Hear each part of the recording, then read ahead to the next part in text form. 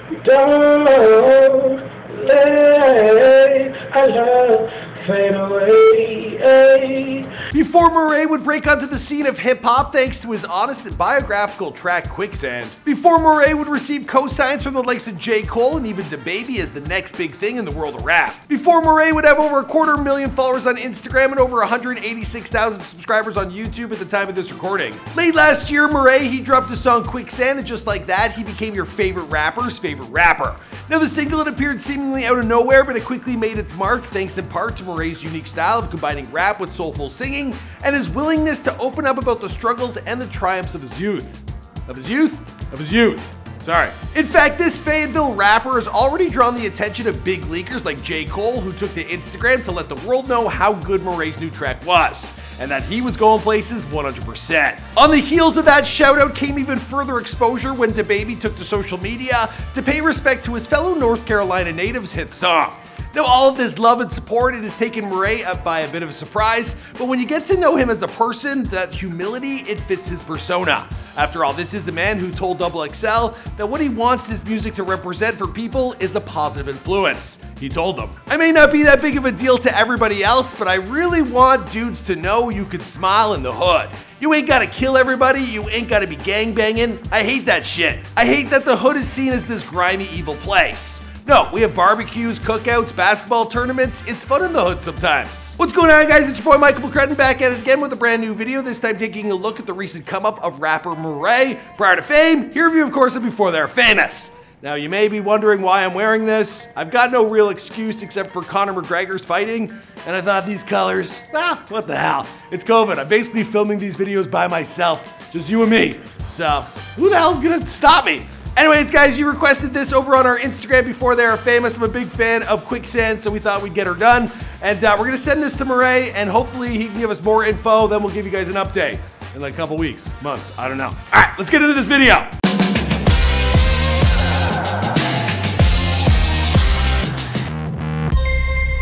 Hey, be sure to subscribe and hit that bell. Boom!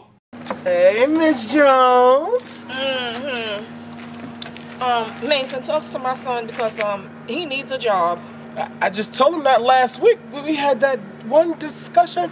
All right, Miss Jones, you have a good day. Morray was born Morray Ruffin in Fayetteville, North Carolina in 1992. Now, after blowing up these past few months, well, he's made a name for himself as a rapper who can sing, and he comes by that talent naturally as he spent a lot of time working on his craft as a youngster, singing for his local church choir, which heavily influenced his melodic and unique style. Hey, baby girl, you know me the best, like a person with a heartbeat. I need your loving. Your shoes to her feet. When he wasn't singing the good news of the Lord, well, he was listening to acts like Drake, Mo, and Usher, falling in love with the smooth sounds of R&B. But as influential as those artists and his time spent singing in the church were, well, they both paled in comparison to what Morray learned on the streets of Fayetteville.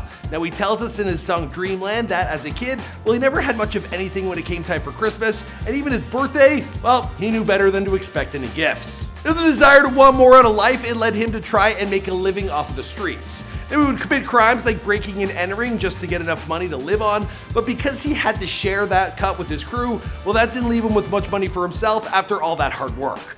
And when he was 13 years old, he was arrested for the first time, and that event is probably what led him to looking out for, more out of life. But as difficult as it was on the streets, well, it was just as difficult at home for Morray. Now, he raps about living in and out of basements as a kid and having to spend time living in a motel because his mother, well, she couldn't make enough to provide for her family after Morray's father, well, he left them for another woman. Whenever his mother would manage to save up something, well, Morray recalls his dad coming around just to take it from her, and if she spoke out against him, well, he would just beat her, which instilled Morray with a great hate for his father, something he still carries with him to this very day. Now, in order to combat all this negativity in his life, well, Morray, he turned to his passion for music.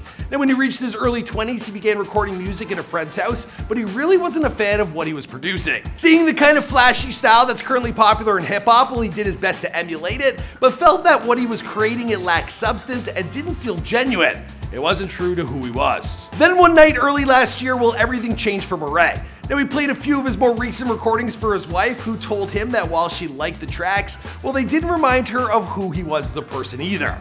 Now, they didn't speak of his life in Fayetteville or the things he's learned through life experiences. Morray took his wife's criticism to heart and wrote next what would become his breakthrough single. Of course, I'm talking about Quicksand. Now, on that track, Morray, he raps about his come up on the streets, surviving as best as he could while growing up poor, and having to deal with his friends teasing him for having a desire to do things as anti-streets, like baking. For real. When the track was released in October of 2020, well, fans, they immediately felt a connection to its honesty, and Morray, he told XXL, "I think because when I wrote the song, I really was just telling a story, and the story is so relatable. When you got a story that everybody feel like, oh I had them kind of close, or I made this bad decision, or I really was going through this, you have something that resonates with somebody's heart." I like this guy. He's so down to earth. Before he knew it, Morray was being contacted by manager Mo Shalazi, who felt that Morray had something special with his track, and his belief in what Morray was doing further spurred the artist into throwing his all into his music.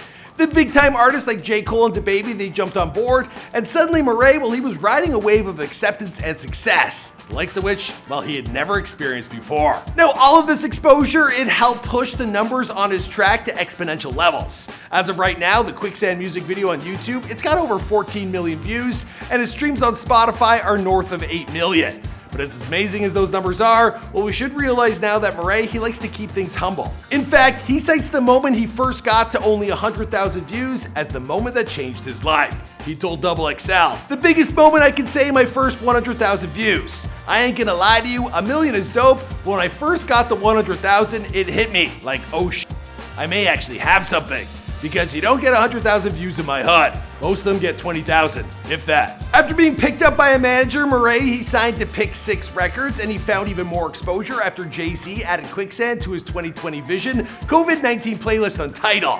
Now, Morray would then go on to drop 3 more tracks over the past few months, Switched Up, Low Key, and Dreamland, all of which are seeing major success on YouTube with over 1 million views each. In terms of where he sees his future taking him, well, after starring in a short film a couple of years ago called Something's Gotta Give, well, Morray has set his sights on Hollywood, practicing the craft of writing screenplays and creating characters. Now, he hopes to one day act more, and he dreams of being more than just a rapper or a musician in his never-ending quest to keep his ever-growing legion of fans entertained. Oh, shit, man.